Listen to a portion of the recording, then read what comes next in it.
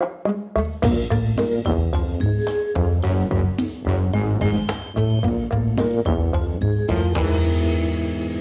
everybody, welcome back to the Dice Tower. My name is Zee Garcia. I'm Tom Vassell. Today we're going to be taking a look at The Lost Code here, which is a reworking of a Leo Colovini game called Think Str8t, spelled all weird. Yeah, with an 8 in the middle. Yeah. Think Str8t is a game that I reviewed quite a while ago. It was from Amigo, and it was an abysmal production. It really was, yes. It felt like everything was paper thin.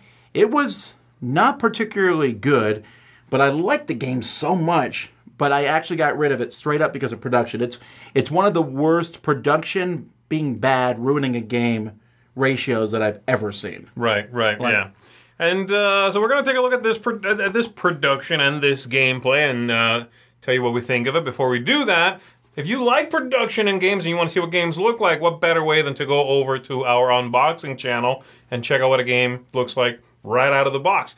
You get first impressions there. You get to see all the components jumping out of the box. They don't do it by themselves. Normally somebody has to pull them out. We've yet to come across that, but that's a good way to check out production in games and just to see what comes through here. So make sure you check that channel out, the unboxing channel, and let's go ahead and take a look at how this works, and we're going to be right back. The game is going to be played over 8, 9, or 10 rounds based on the number of players, and at the end of the game, whoever has the most points is going to be the winner. You are tracking points on the track here with your scoring marker, and you'll be adding some points to that at the end of the game based on your final guesses for which of these tokens you believe you have. So the idea is, each player is going to get one of these racks, and you are going to put in that rack one of each of these tokens facing away from you so that you cannot see your own and you are seeing all the other 3 racks. And you use all 4 even if you are playing with fewer than 4 players. There's also one of each of these that's removed at the beginning of the game so that at no point in the game can you have absolutely perfect information. So I'm just going to, for the sake of our example here, I'm going to remove some of these racks and I'm just going to lay the tiles out. But again, remember, this player would not be able to see their own tiles. And so they would have something that looks like this. These go from 0 to 7. In this case, this player is really getting a weird deal there, but that's what it might be. So those are the tokens they have in front of them, and everybody, again, has this same thing. Everybody has one of these and a screen in which to behind which to hide their sheets here. At the beginning of the game, the first thing you'll do is look at all the other 3 racks and cross off any of the numbers that you see, because you know you can never have those numbers. So I would cross off, say, the red 4 and the green 7. I would just completely scratch them off of my sheet over here. With that done then, the start player, which is whoever's in last place, and that means at the top of this stack, in this case, yellow player, they would pick up the 3 dice and they would roll those dice. Then they may change one of them to be a different symbol. So they might say, okay, well, I'm going to change that yellow to a purple. And then everyone from the last player forward, so again, in this case right now, it's yellow, then red below that, then green, then blue. They're going to select one of these wheels and make a guess as to what they think their total is across all 3 of these tokens. If you have a duplicate, then you're simply accounting for that number twice, all right? So for right now, I might grab, let's say, yellow takes and they take this one. And they do their thing over there. Then I'm next, I might select this one, for example. And I'm going to make a guess. I might say something like, well, I think between all 3 of these, I'm somewhere between a 13 and a 16. And I put that on the wheel. Once everyone has done so, then we're going to check everyone else's answer. Obviously, you can't see your own tile, so you're depending on everybody else to count up your 3 and then tell you if you're right or wrong. If you are right, you are going to move forward on the score track the number on the wheel you selected. Now, you see over here, there's a couple of 3s. This is a 3 and this is a 3. And there's 2 2s as well. This one has a wider range than this one. So normally you take this 2 before this one gets taken because it gives you a wider range of numbers, all right? So other players will check my board here and say between 13 and 16. Yes, that's right. Great. I score 3 victory points. And this is done for everybody. Again, from the back to the front. Everything happens in that order. And that's all I'm going to do about that. Then, if once everybody has been checked, anyone who was wrong and scored no points for that has to pick one of the tiles on their board. They're going to pluck it out of their rack here, lay it face up. They can see it now, so they should scratch it off on their board, and then draw replacements. So let's say this player was wrong, and it was purple, blue, green, and they picked this wheel, purple, blue, green, and they guessed the 12 to 16. Okay, and we all said that's wrong. And in fact, not only do you get that piece of information, but we also tell you whether it's higher or lower. And so we would say, no, it's lower. Then they pluck one of these, and they lay it face up. They're like, one of those is a 1. They scratch off that 1, and they take a replacement without looking at it and put it in their rack. Like so, all right? Everyone else can now see that number, and you go to your board, and you mark off that that number is also not possibly on your rack, okay?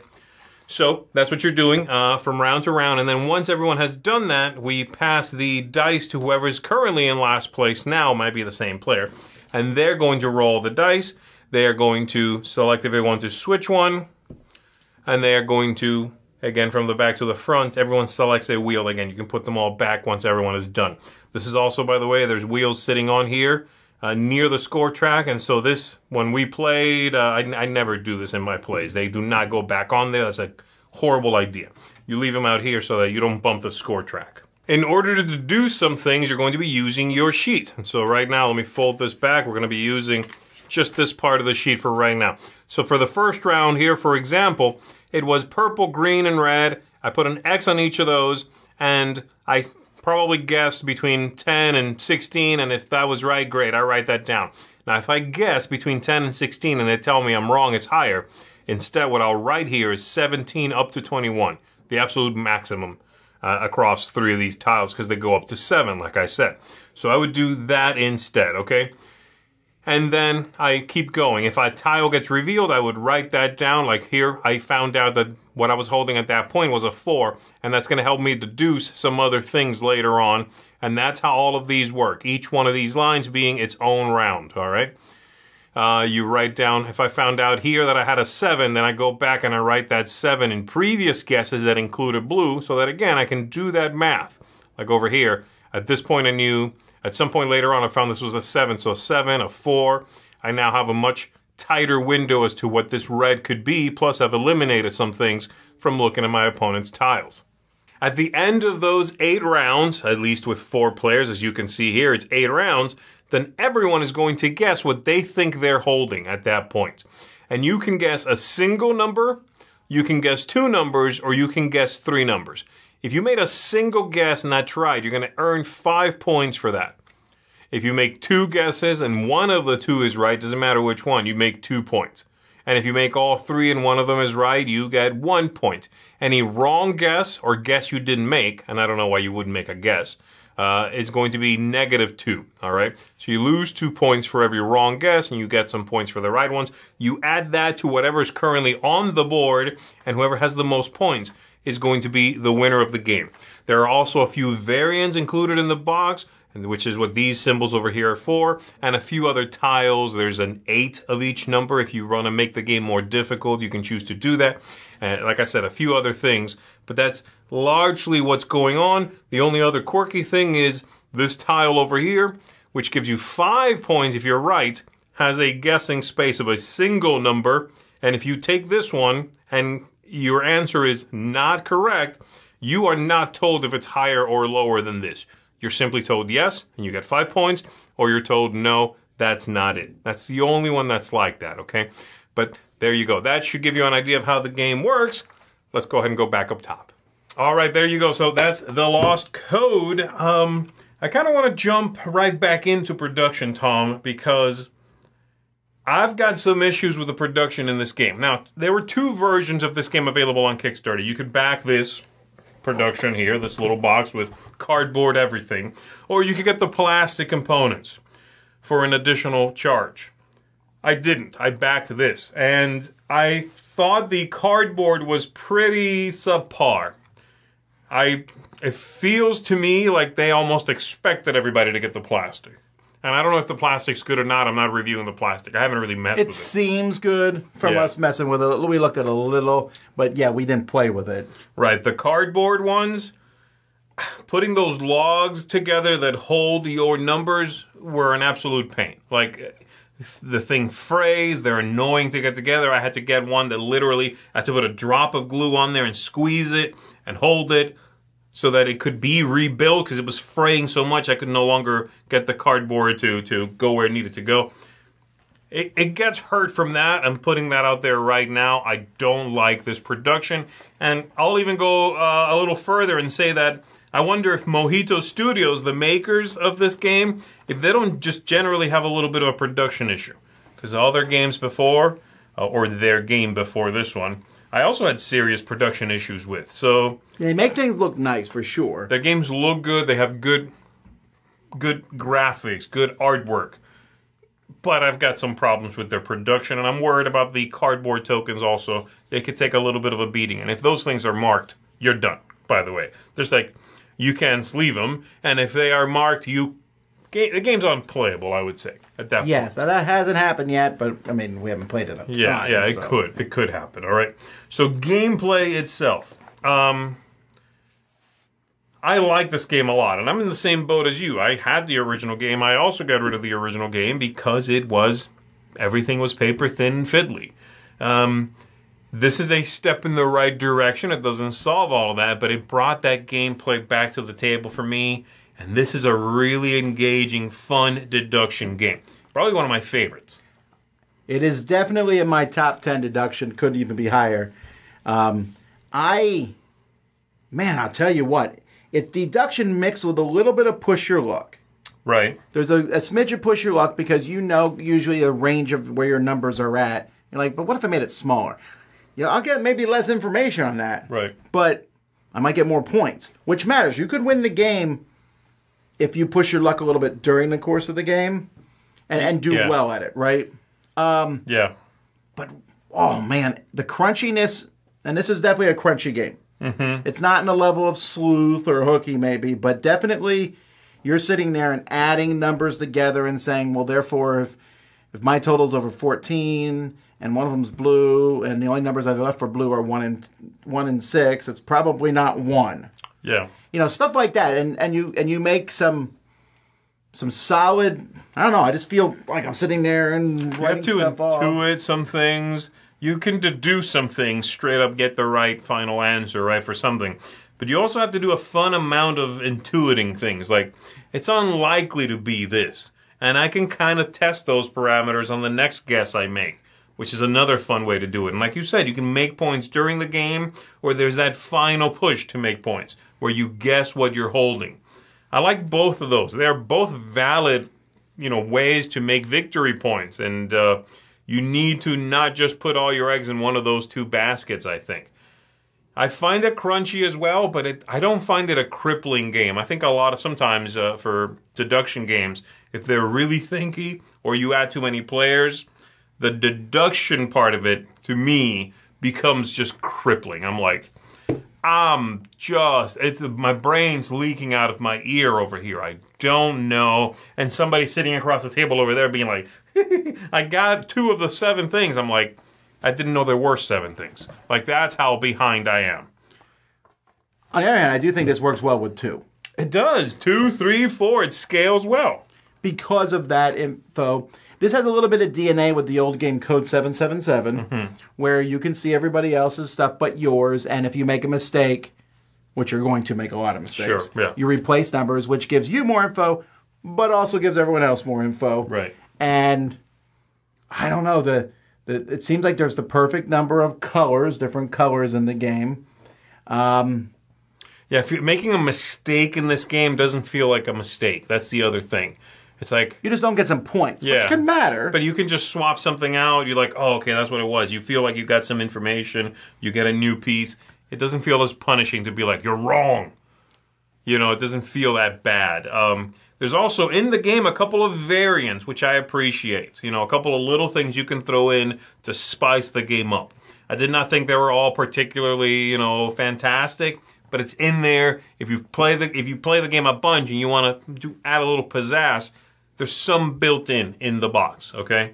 So yeah, I'm glad that this game is back in print. I'm glad that this is the format they chose to go with, but I have some issues with that. So I think let's just get into some final thoughts, and I'll restate some of those. Yeah, the production didn't bother me as much, but I also did not go through putting it together. Right. And I also got the plastic version for the library copy. So I like that, and I do wonder if it's one of those times where they were really like, please buy the plastic, because companies do that sometimes. Sure. I also didn't like one of the numbers. 5 or something? One of the numbers I thought was hard to read. I forget which one it was now. But I just loved the actual deduction. If I would give it probably a higher number if the production was a little bit better. As it is, I'm still giving it an 8.5 because there's very few deduction games that just grab me and make me sit there and think and cross stuff off, and I'm trying to beat everyone else, be the first one to that. And I also use a little bit of the information that you're asking. I can't always use it, but sometimes it matters.